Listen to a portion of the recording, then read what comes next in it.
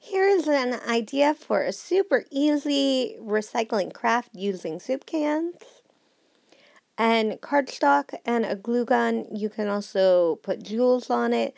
This one person has cut out the flower from the same pattern and then placed it on top and then placed a jewel on top, which is very pretty. And you can use broken jewelry, you can use a lot of things, ribbon, but it is with hot glue, so this is not for children.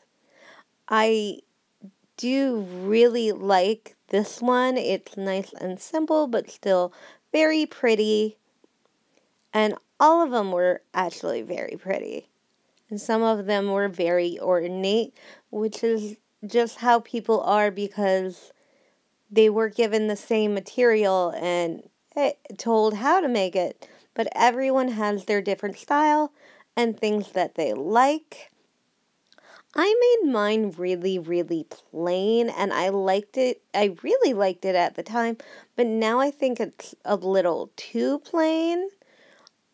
So I would like your ideas on how to add some pizzazz to this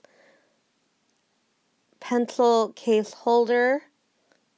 What can I add to this to make it a little more pizzazzy and sparkling without going too over the top? Because I don't usually go too over the top with my crafts. Thank you for watching, and I hope you come up with some good ideas for crafting.